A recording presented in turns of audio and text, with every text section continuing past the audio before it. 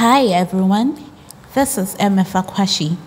The topic of this podcast is Empress Dowager Tu's Noble Virtues. It is said that Empress Dowager Tu, Fan Thi Ha, self-named Nguyen, is famous for the noble virtues and has since left many valuable lessons in educating her children to become good people, how to manage wealth, and how to use people.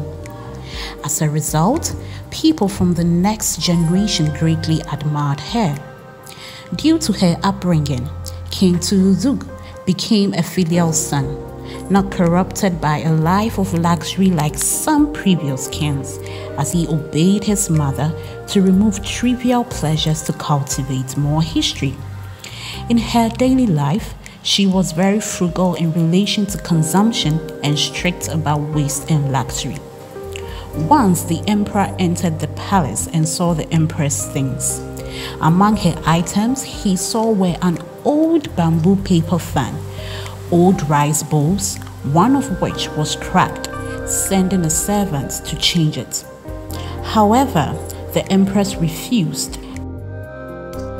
In addition, she respected loyal subjects and wanted to have more people like the honest Vo Son Bin, the straightforward Fa Fu Su, and the honest Nyet Tu Fan, who needed to work tirelessly.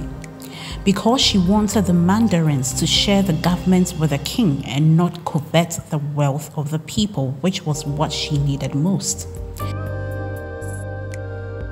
She has raised a great example of the virtues of Vietnamese women. Due to her good qualities, people chose her name to inspire a maternity hospital, which is Tu Du Hospital in the Ho Chi Minh City. Thank you for listening. I hope you enjoyed today's podcast.